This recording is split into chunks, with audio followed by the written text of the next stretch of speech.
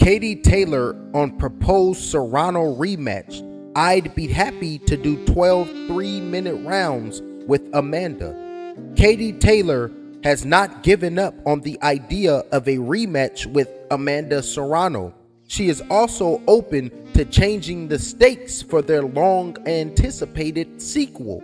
I'd be happy to do 12 3-minute rounds with Amanda Serrano, Katie Taylor claimed during a post-fight press conference following her revenge feud win over England's Chantel Cameron. I think 12 threes suits a boxer more than a fighter, so I'll be very, very happy to fight 12 threes.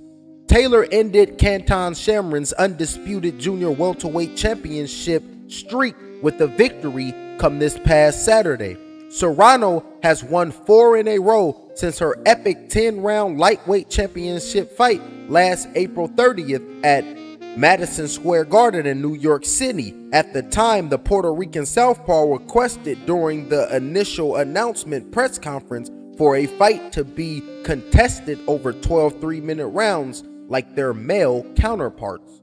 Taylor and Serrano were due to a rematch on May 30th in Dublin. A pre-existing injury never healed from Serrano stopped that from happening.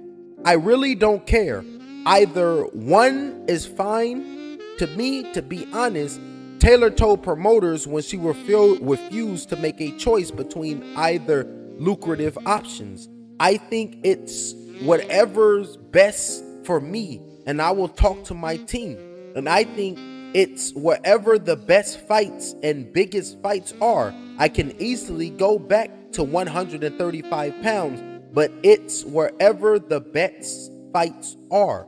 Taylor still holds the undisputed lightweight championship. Those belts were not at stake in either of her 2 fights versus Chantel Cameron, since both took place above the 135-pound weight limit. Ladies and gentlemen, let me know in the comment section who you got in a rematch, and will it be 12 threes, Taylor or Serrano? Let me know in the comment section. Have a good one.